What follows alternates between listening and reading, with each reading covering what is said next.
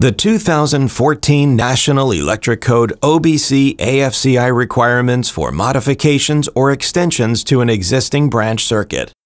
During construction and electrical renovations of a home, there may be a need to make modifications or extensions to an existing branch circuit. If it's not already present, according to the NEC, AFCI protection needs to be added to those extensions that are longer than 6 feet in length, or whenever an additional outlet or device is added to an existing branch circuit, even if the added length of the branch circuit is less than 6 feet.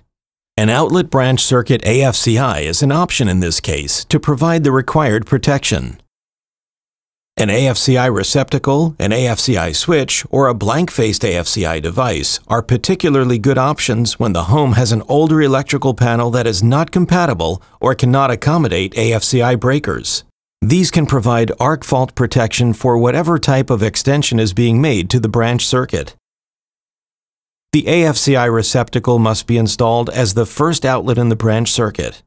For modifications or extensions to a branch circuit, there are no restrictions on what kind of wiring is used on the home run portion of the branch circuit. The home run is the wiring between the electrical panel and the first outlet. Installing an AFCI like this will provide arc fault protection to the downstream branch circuit wiring, as well as extensions to the branch circuit, such as any appliances plugged in along the way. It will also provide some upstream protection, especially against series arcs. National Electric Code mandates AFCI protection in the following locations.